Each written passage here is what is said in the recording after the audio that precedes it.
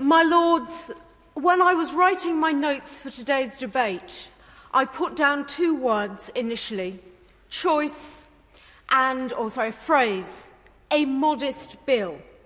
The noble lady Baroness Meacher, when she opened the debate, did indeed give me the words I was expecting. A truly modest bill, she said, was being introduced.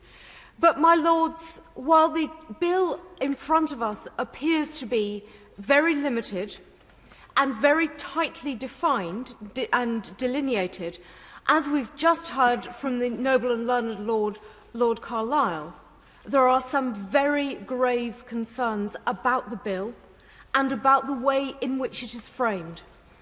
Everybody in your Lordship's House is concerned about dignity in dying. It is quite wrong to suggest that only those who support assisted suicide might be concerned about dignity. We all are.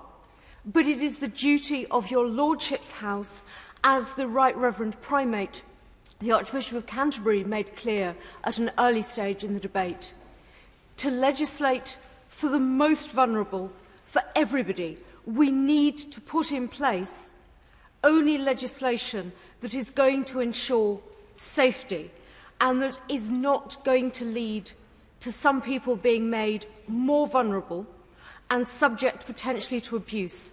Supporters of the bill say, but this is about choice. It is about those with mental competence within 6 months of death. But, my Lords, if we look at other jurisdictions, legislation has repeatedly been changed.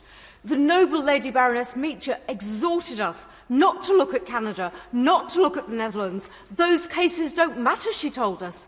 Why don't they matter? They are the only examples we have in front of us, and we have seen changes.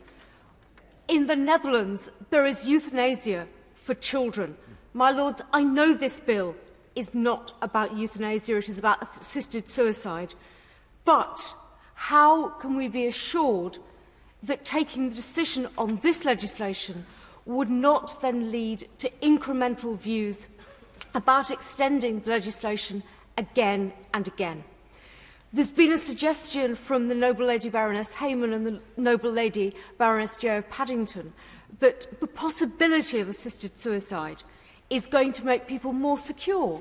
They're maybe not going to feel the need to go ahead with it if they know they can do that. But if we look at the outcomes in Oregon, suicide has gone up alongside assisted suicide being permitted. So, my Lords, assisted suicide is no guarantee that other suicide levels will be reduced. This is a dangerous bill which we should not be passing. I won't be calling a vote on it, but I very much hope this bill does not pass into legislation.